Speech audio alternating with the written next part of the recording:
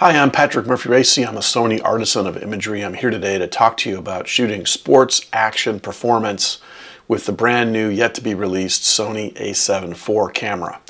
What we're going to do is talk about menu settings and kind of getting you the best bet for being successful shooting things that move. So let's dive right in.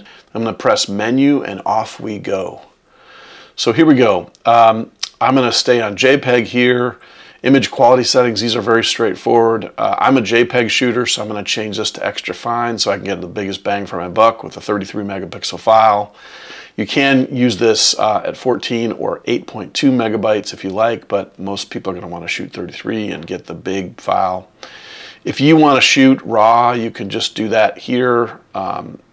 It's no problem, you just change it here. You can shoot either RAW only or RAW plus JPEG, but I pretty much shoot sports all the time, so I shoot JPEG only. So here we go. Aspect ratio. Leave this on 3:2 because it's going to allow you to use the biggest area of the sensor. But if you're shooting a magazine cover, 4:3 works great because it's exactly proportional to 8.5 by 11.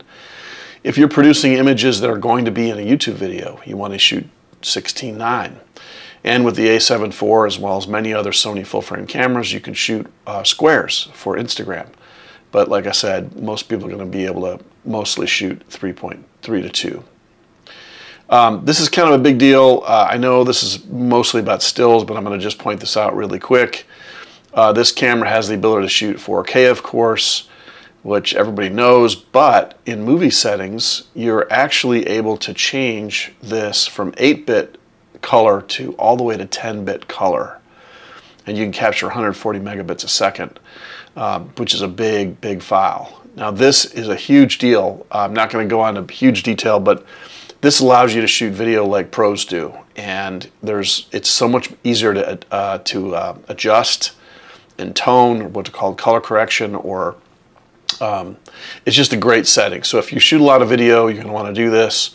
Most people are going to want to probably shoot on speed at 24p, but you can change that to whatever you want. But I just wanted to point that out. This leaves on auto. Let's kind of keep going here.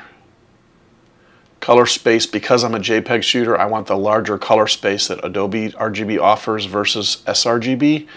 If you're shooting a wedding and the only result of your photography is going to be prints or inkjet prints, you want to shoot sRGB. But I choose Adobe. Okay, we're going to keep going.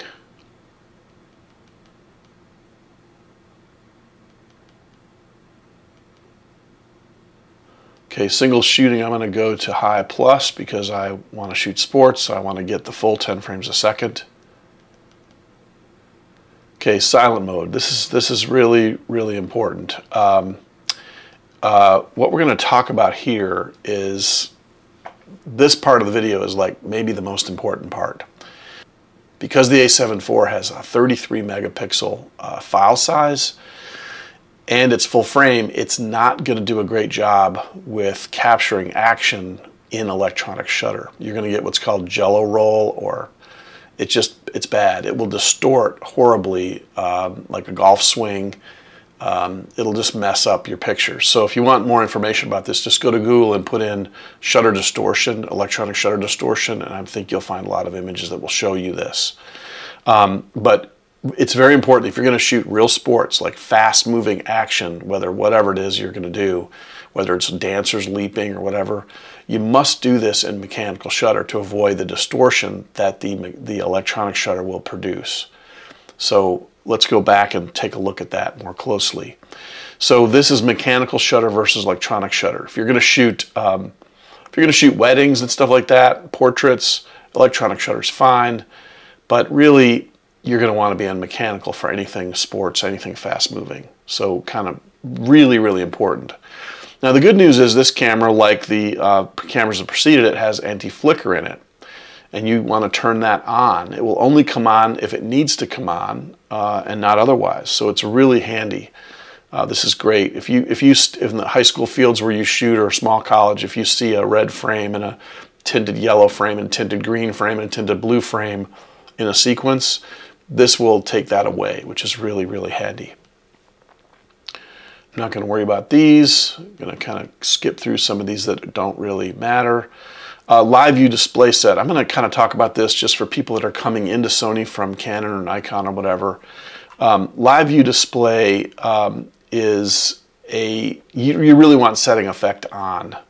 So the setting effect on is the same thing as live view with Canon and Nikon.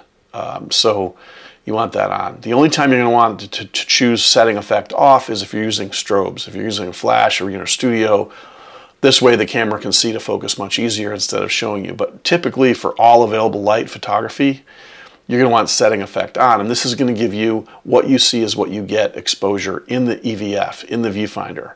So it's very, very important.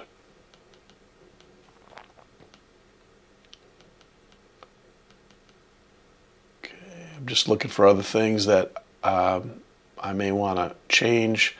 I'm just going to point this out. Wireless flash, everybody uses wireless flash now. This setting should only be turned on for a Sony proprietary trigger or flash unit. If you're using something made by Godox or I use Westcott, whatever, you really want to have this off. If you turn this on thinking, oh yeah, I want to use wireless flash, your stuff's not going to work. So make sure you leave that off.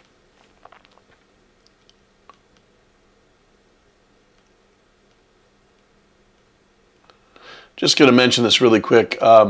The original A9 camera does not have picture profiles or creative looks.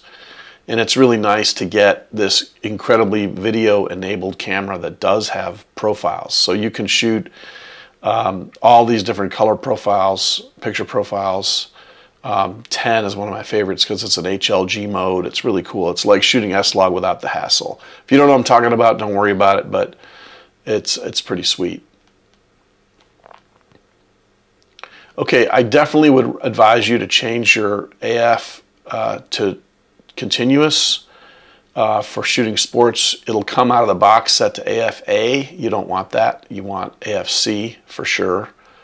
Because there's no lens in this camera, it's just showing manual focus. That's why it's all grayed out. And then autofocus tracking sensitivity, I would tell you to go to 3 or 4, but probably 3 is your best bet. AF illuminator, you want to turn that off for any kind of sporting event because it's going to produce a red beam that fires out of the flash, and that's illegal for NCAA, pro, and even high school. So you don't want to fool with that. AF with shutter, I turn this off because I use back button focus where it says AF on, right where your thumb goes. It's a much better way to shoot sports, in my opinion. You can do whatever you want. Focus area. What you're going to want to do here is go all the way to the bottom of these where it says tracking. And I can't do that because there's no lens on the camera, but you want tracking flexible spot M for medium. That's the best setting to use, in my opinion. Focus area color, you want to turn this to red because it'll glow in the dark. You'll be able to see it at night or in a really dark situation. Definitely do that.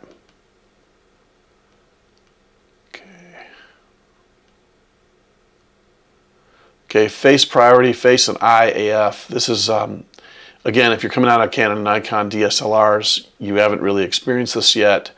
It's pretty amazing. You want to turn it on, definitely, and you want to set it for human, unless you're shooting animals or birds, in which case you can see what to do there. And I like to see what it's doing, so I turn on the display for this, because I want to be able to see what it's doing.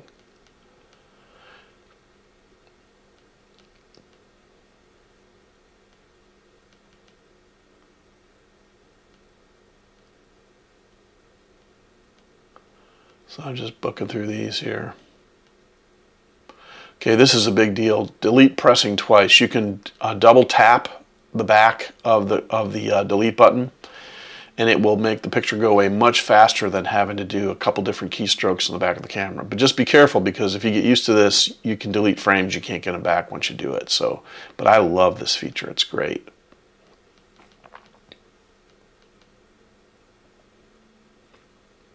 Okay, focus frame display. This is a big deal. In focus frame display, what this is going to do is when you hit play and you actually look at your images on the back of the camera, you're actually going to be able to see, it'll glow green where your autofocus was on each play. It's really handy. It's a really good idea to do this.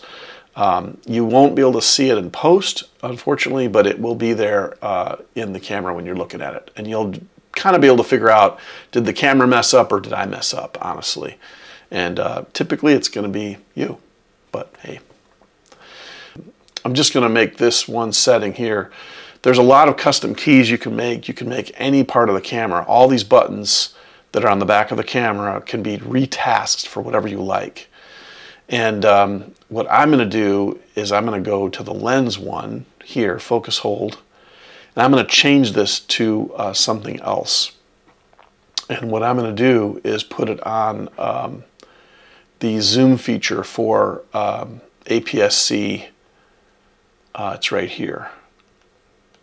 APS-C full frame. So now when I press that focus hold button on any lens that I have, it's going to automatically zoom in to APS-C. So it's going to be a 1.5x zoom on the sensor. It costs me no light. It's like a free teleconverter. It's great.